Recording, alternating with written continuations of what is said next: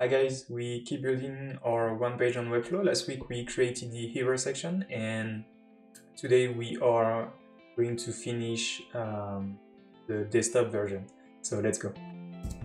So yeah, we can create a new section. Let's not forget to add the section tag and yeah, collection wrapper.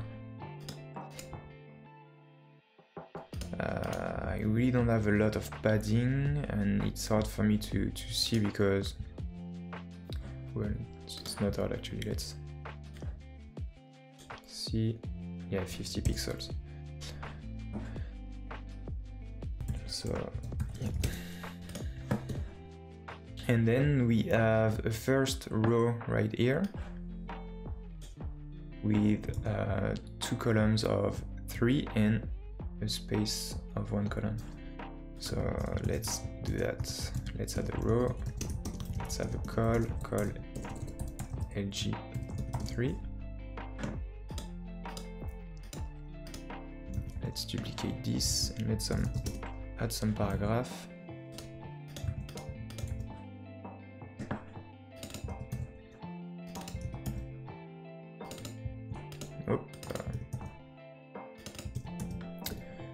Okay, so first let's name this. I can say collection text maybe. Yeah, and I can add my modifier now, text italic, and boom. Let's justify this to the end, and yeah, I want to have a space right here, and we have a class for that. And let's go to the style guide to see that.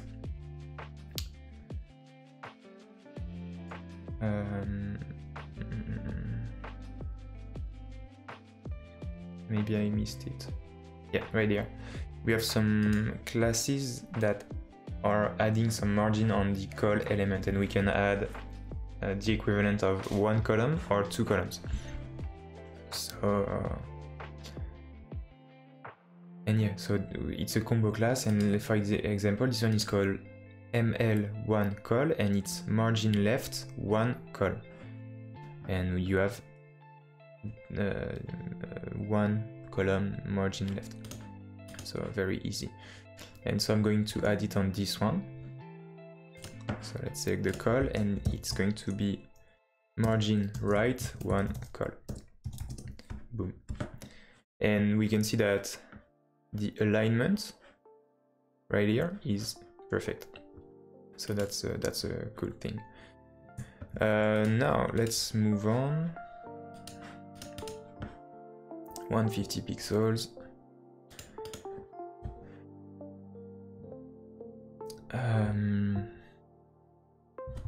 Let's add another row. Up. Call, and it's taking 7 column. Let's justify this to the end. That's really not convenient that when you add a new element, let's say for example I had a netting, my element is closed, so that's really boring. And so this is my collection heading. What does it say? Explore the collection. Yeah, maybe I don't know if we should reduce the line height. Maybe a little bit. Yeah, we need to. Let's try 1. Yeah, 1 seems right. And so yeah, let's add some margin.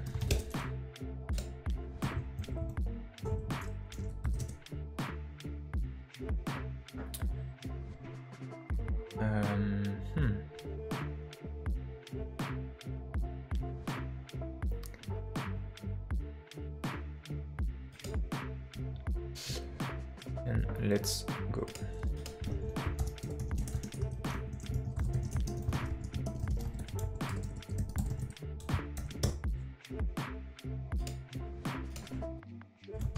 thing, and maybe I can say something like collection, and it's an item, and I can say item wrapper. Let's add an image. In our case, yeah, let's not bother with the image height for the moment. Let's say collection image. And then I can say collection info wrapper. And it's to get these elements. So let's copy that. Oh, let's add some text. Right.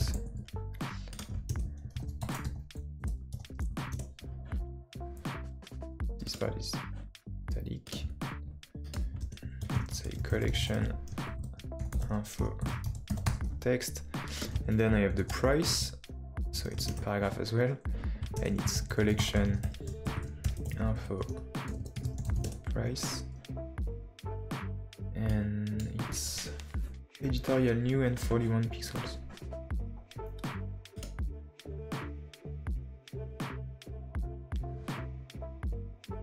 Up.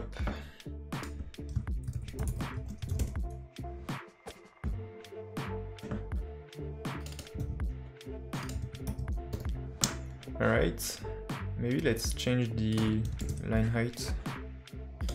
And now I can do something like that. Boom, boom. And add some padding. 21. Yeah, this is enough. This is enough. And yeah, so now we have our element. Let's add a width. Let's add a width. And yeah, let's say something like, let's add a modifier, because I want to change the height of the image. Because this one is 672, 672. Well, no, I don't need to, so perfect, the height is always the same, so 672 divided by 16 rem, 42, and that's great. And now I can duplicate, I can say justify end, and my second element is there. So that's cool. Alright, let's add a text pan, text italic. Alright, the quality is really bad. Yeah, I'll take care of that a bit later, but...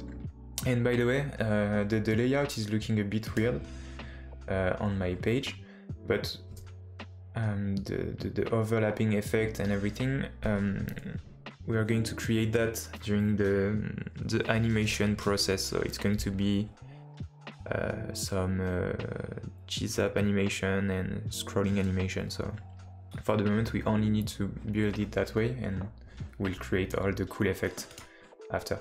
And one reason the image is looking weird is that it's on fill and not cover, and it's already a bit better. Again, I can duplicate this, change that.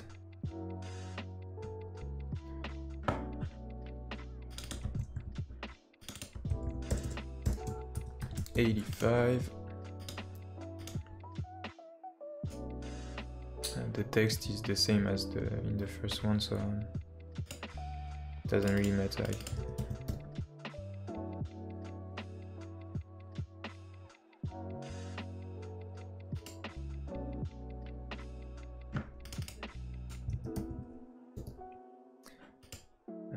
I'm a bit bothered by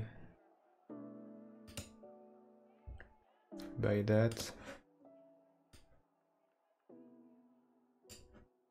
Ah, yeah, I know why. Yeah, because I have the original image and... Okay, so... Let's just change that. Let's call this one asset. It's really not good, but... never mind.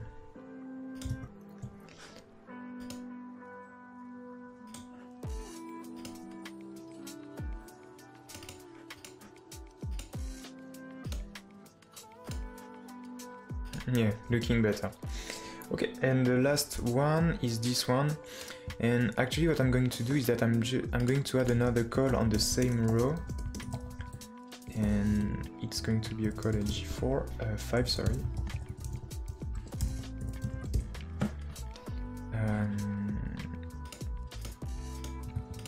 Because I think that we'll animate that so that it come here when we scroll. So I'm going to put this on the same row. Okay, so that's the shirt.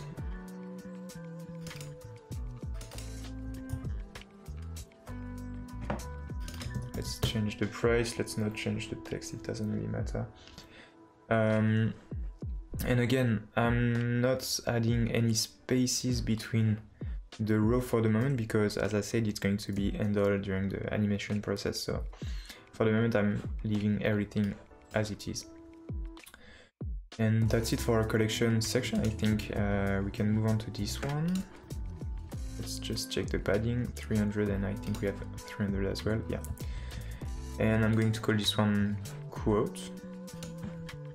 So I can create a new section. Let's not forget to change the tag.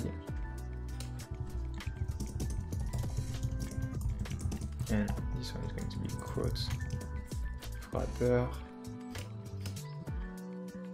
And I have 300 divided by 16.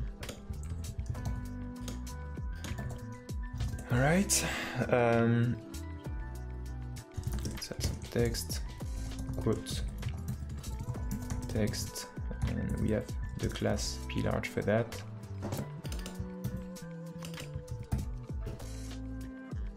Over asking, and yeah, and normally what's cool is that now the line break is staying the same, so we don't have any weird looking text or anything. Okay, so we have that. Then we have a row, like a row with a first call, a second one, and a third one. So let's add that. Call LG3. Yep. And the last one I'm going to say call LG4. Actually, I'm not going to say anything. Then I have some text. Kevin Mathieu, and I'm going to say quote, so this is the name. Up. Text italic, and I actually don't need to put any classes on those elements, but I like to add some class to them, but it's a personal preference. Okay. Up. Quote ink. And yeah, so let's add some padding. Yeah, we can say 30 maybe. And it's going to be a margin.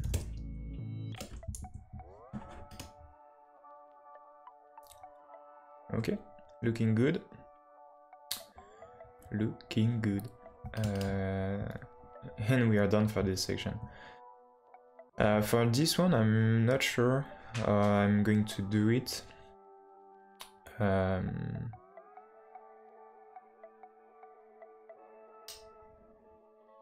The thing is that we have some Z index. We need to play with the Z index. So the element needs to be on the same level. So I think I will... I don't know what I'm gonna do. Maybe use absolute position. It looks like absolute positioning is the best way, but I'm not so sure. So let's use call and we'll see. Up. So.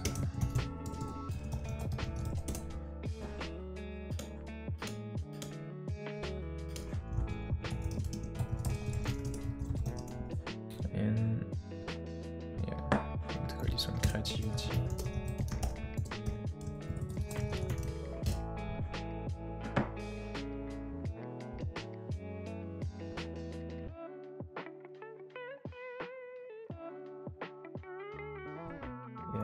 I will do something like that.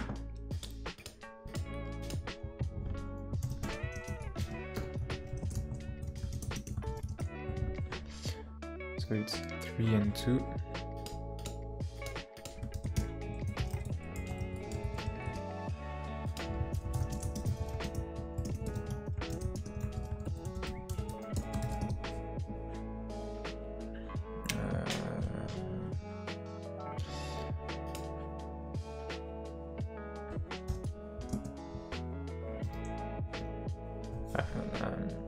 I'm wondering, I don't know if I should add a wrapper to the image or not. Probably not. Yeah, let's not add a wrapper. No, let's add a wrapper just in case.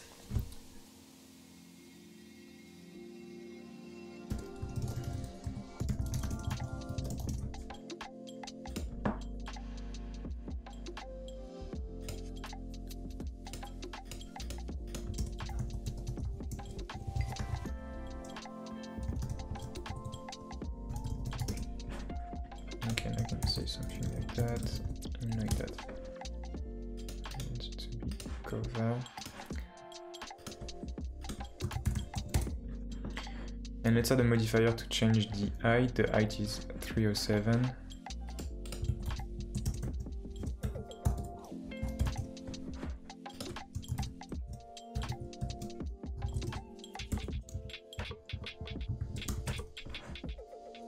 Alright.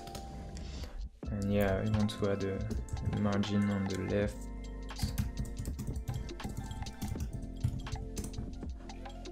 And we're good.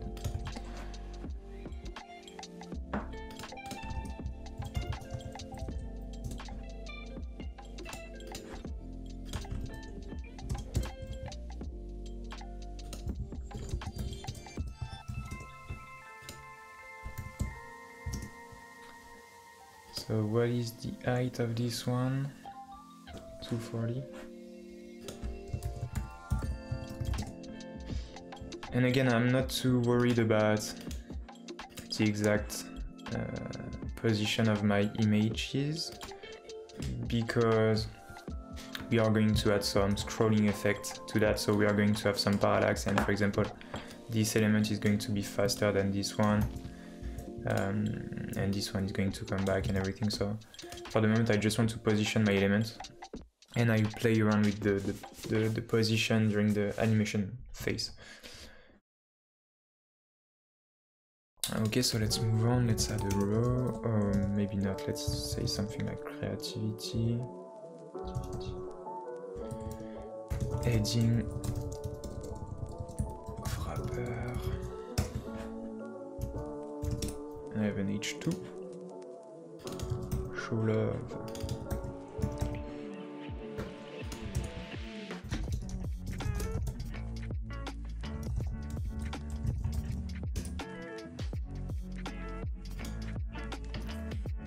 All right. And so then I have 2, 2, and maybe this one is going to be on another row, because the Z index is not the same. So yeah, this one is going to be on another row. So I have 2 and 2, and the height is the same. Yeah, 2 and 3, so that's perfect. I can take this.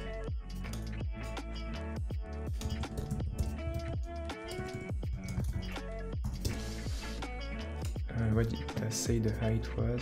203, so let's say 200.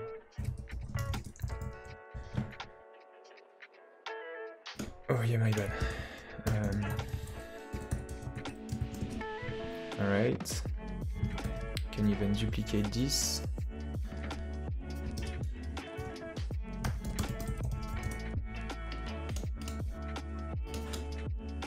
And even though the height for this element and this element is the same, so I could use the same, I could keep the same class for the two, but I want a different class because I'm going to target this element during the animation process, so I need to add a new class.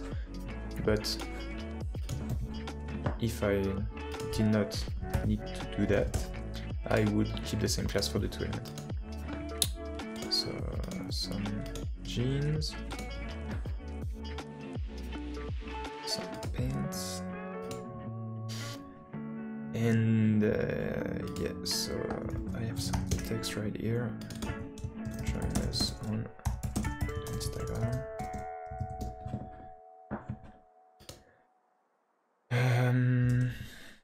Creativity text. And it's 18 pixels.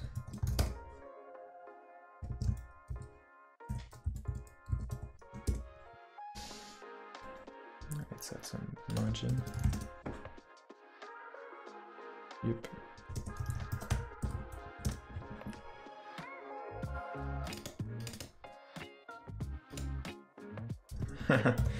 Yeah, the link style is a bit weird. Creativity link. All right. And yeah, we need to add one last row and we are good. And I think it's taking 4 columns, yeah. And I can already add a margin on the right, yeah. And I'm going to copy and paste. Let's say justify end. Yeah, and yeah, okay. By the way, I made a mistake right here because yeah, that was maybe a mistake. Let's say auto for this one, because I don't want to change everything but image 4, and it's like 12.5. Maybe I should have added the 8 on the image element and not the wrapper element because of this one, but it's working that way, so that's fine. Okay, and the height is 400.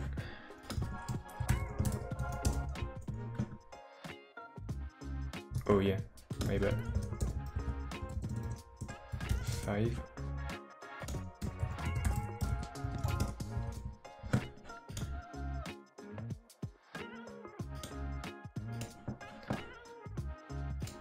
Okay. And we are good for this section. And yeah, maybe I will have to play around with relative position and try to make everything a bit different. But again, I'm going to play around with this during the scrolling animation, so I don't need to touch it anymore for the moment. And yeah, it's been almost 30 minutes, but I feel like it's getting together well, and we only have the footer left, so yeah, let's do that in yeah, I'm not going to cut just to do the header, to do the footer, because the footer is going to be super fast, I think.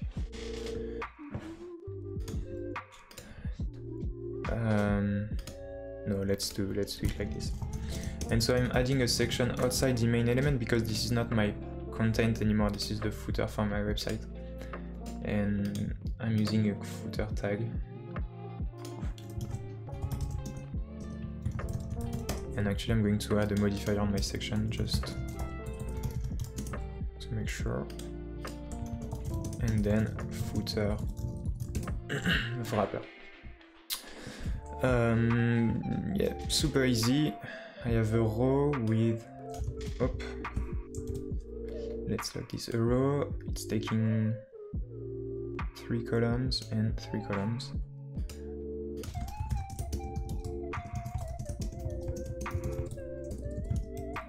Call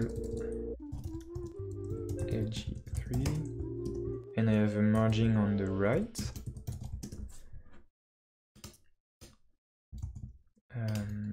Let's duplicate this one and just delete that.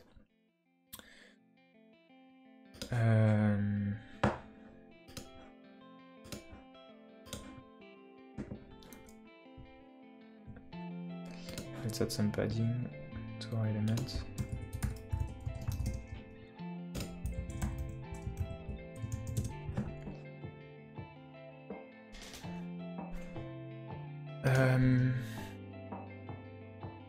Maybe actually I need 2 rows, and I need a call LG7.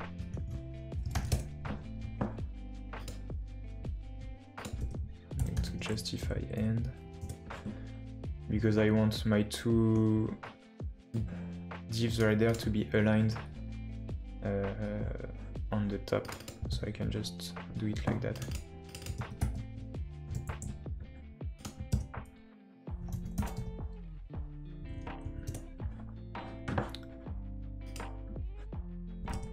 Let's say footer text. Yeah, and these are going to be links, I think. I don't know, let's just add them as a paragraph. Justify end.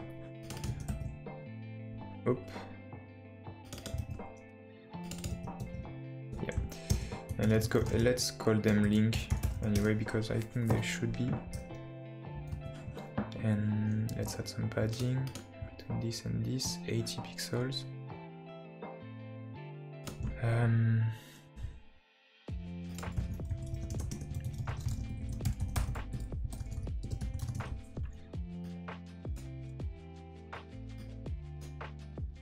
Let's do something like that.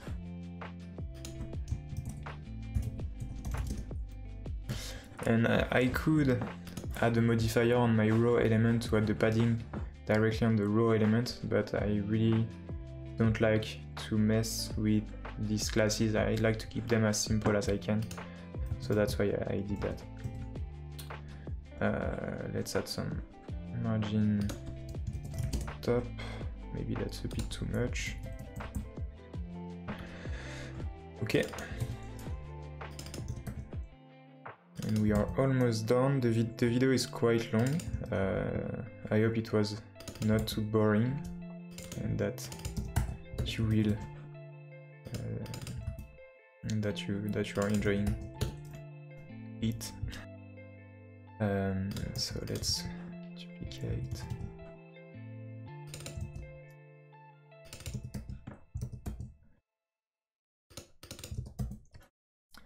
And actually, for example, this is a good example of when we should use a modifier as a class, or if we should apply directly the style on the element. I think I'm going to change the style and to make this italic on the class, because if, for example, I have a feedback that says I don't want this text to be in italic anymore, I need to take every class and then remove the class, and maybe it's gonna change again. So really I prefer to do it that way. And let's add one last image, and this is the hardware image, footer image, 100% width.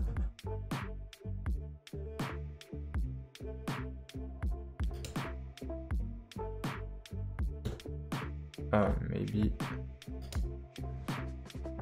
nope. Okay.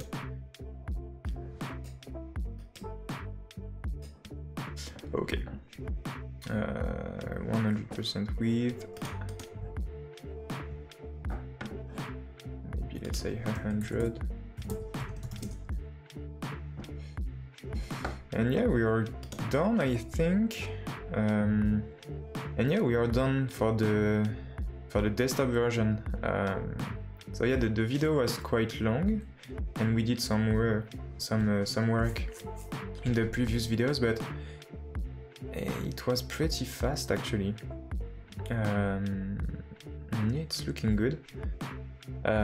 So yeah, I'm going to cut the video now, and we will get to the responsive in the next video. I really appreciate if you are still watching the video. I really hope it's going to help you for your Webflow development. And yeah, see ya.